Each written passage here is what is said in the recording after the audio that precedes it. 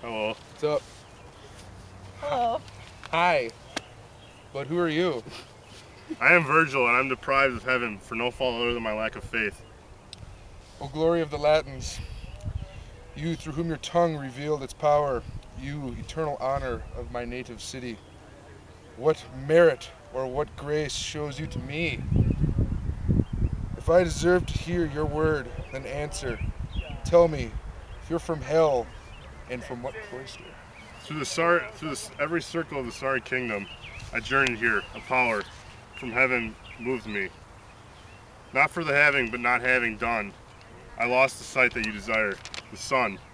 That high sun I was late in recognizing. There is a place below that only shadows, not torments, have assigned to sadness. There laments.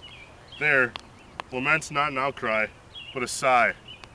There I am with the infant innocence, those whom the teeth of death had seized before they were set free from human sinfulness. But who knew and followed after all the virtues? Could you point out the path that leads more quickly through purgatory? No fixed place has been assigned to us. I am free to range about and climb as far as I may go. I will be your guide, but see how the day declines. By night we cannot climb, and therefore it is best to find some pleasant place where we can rest.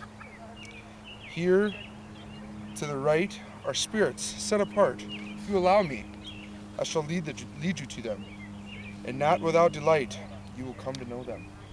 How is that?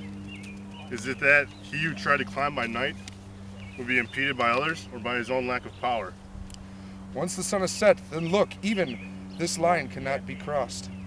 And not that anything except the dark night prevents you from climbing up. It is the night itself that implicates your will. Once darkness falls, one can indeed retreat below and wander aimlessly about the slopes, while the horizon has enclosed the day.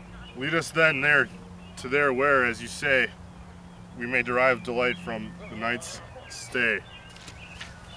Let's do this. Cut.